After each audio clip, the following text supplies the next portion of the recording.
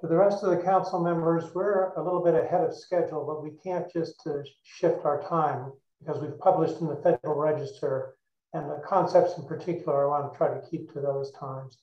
We can move up the council-initiated discussion and do that at this time, maybe save us a little time at the end. So your choice is a very long lunch or move up council-initiated discussion. Show of hands. What is your preference? I would move up the council-initiated discussion. You would not, Hal? No, I would. Oh, you would? All right. Yeah. I see nodding heads, so let's go ahead and do that this time. We can shift the break by a few minutes, but I don't want to radically change things. Okay, so this is council-initiated discussion. I think most of you know the drill. This is your opportunity to request reports from us about our particular research program, your council meetings, or to bring to our attention concerns that you're hearing about in the scientific research community. We regard you as of the extramural research program. So the floor is yours. Show of hands. It's your pleasure.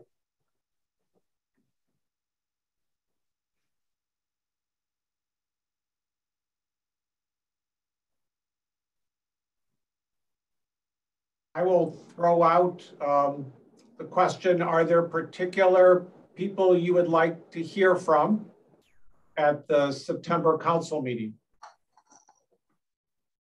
I think there was one other, Rudy, correct me, I think because of scheduling, yeah, we have one new institute director you haven't met yet who we want to bring in. There was a scheduling problem for today, so that will be one that we will try to schedule for September.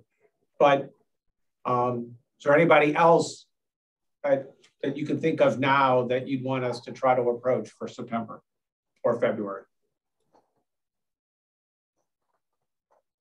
Steve?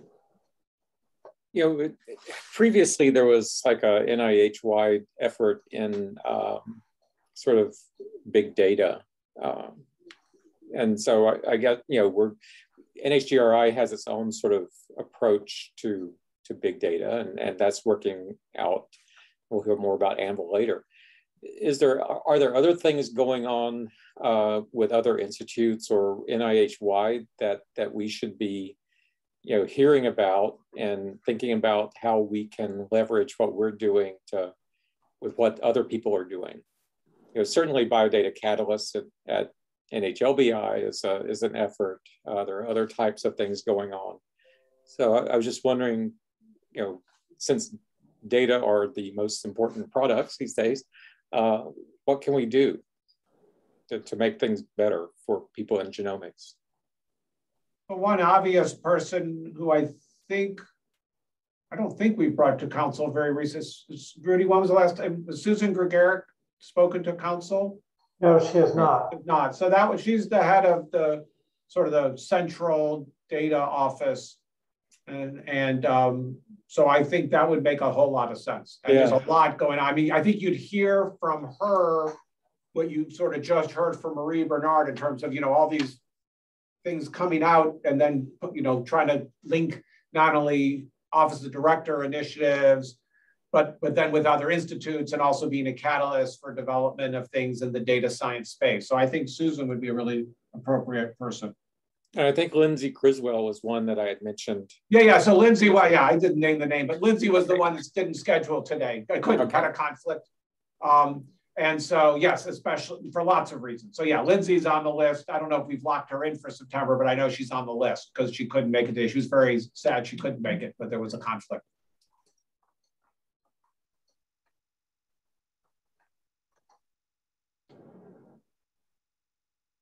Olga. I have two suggestions. I don't have a specific person, but I'm wondering if there's somebody that you think might be good. One is probably not next, but maybe in a couple council meetings, but somebody to come to us once ARPA age gets more, you know, specified and gets ahead, you know, I think that would be really exciting because we can all easily, I think, see some potential collaborative opportunities with them, right? And then the second one is actually thinking about biomedical ethics. And somebody, if there's anyone at NIH who is especially from the, sort of riffing off of the data science, right? Like from the data and genome perspective, right? So how does it fit with personalized genomics and our ability to analyze genomes and, disparities, et cetera? So Olga, I think your first suggestion's a good one. I expect when an ARPA-H director gets announced, they'll get 27 council invitations within an hour because everybody wants to know what it's going to be and what's going to look like. So I think that's a great suggestion. And we'll think about the biomedical ethics one. Lynn. Did you call on me, Rudy? Yeah. Yes, I did. Okay. So I just have a Rudy, question. Could I just jump in for Olga and just get some clarification about the biomedical ethics? Are you more interested in just big picture thinking in the field, or do you want to hear more about what NHGRI is supporting?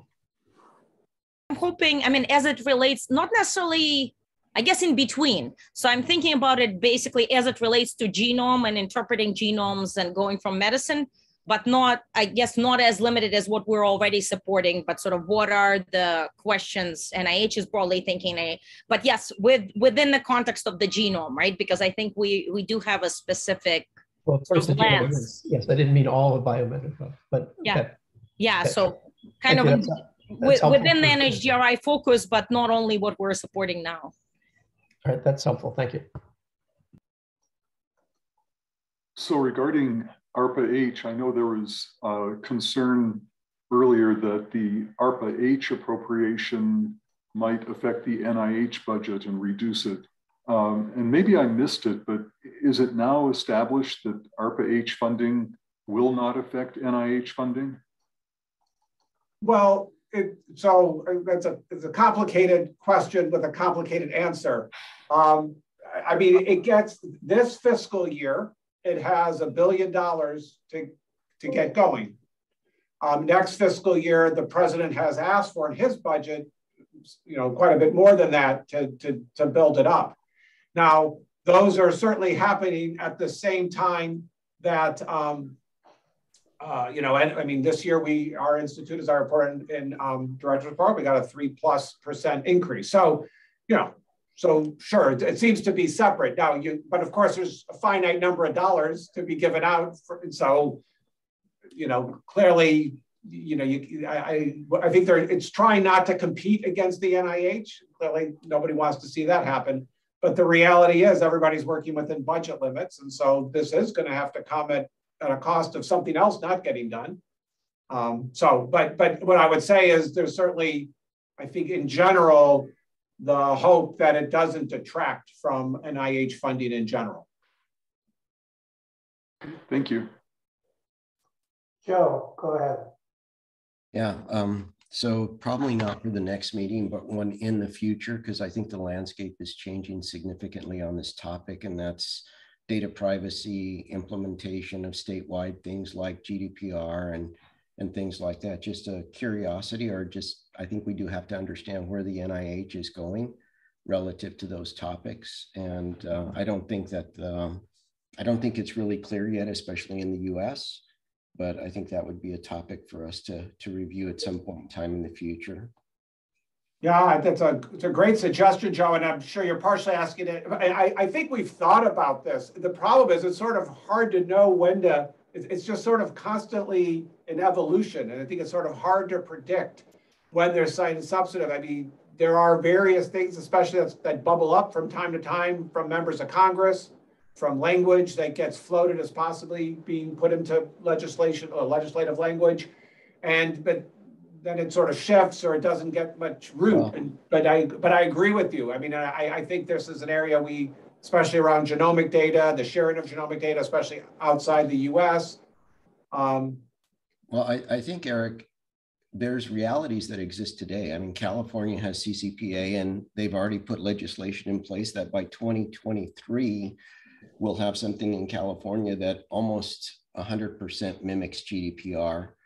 Michigan is on the same path. And I think the trend in the US is unfortunately somewhat disconnected because we're allowing it to be done on a state-by-state basis, which is going to significantly complicate things. But the reality is that at least in California, we'll see something that looks almost identical to GDPR, which is what the Europeans have been dealing with, and we all know is the standard that I think ultimately evolves. But I live and die in this space, and I do think it would be good for us to know, probably not the next meeting, but one in the future, because it is going to change with a significant amount of legislation that's coming. And maybe, Joe, you could help us identify appropriate speaker. I mean, there may be somebody at NIH, but maybe we need even a broader view than just the NIH view. So, but we'll be in touch about that. Yeah, let me know. I know a lot of people in the space, and I think some of the thought leaders, both in Europe, well, globally, and especially here in the US, I could provide you some names. Okay, thank you.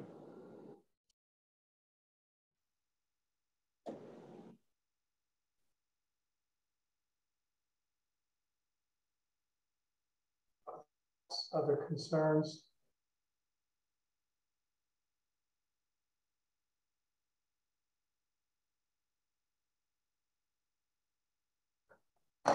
Okay, let me make one schedule change to accommodate a schedule of one of the council members.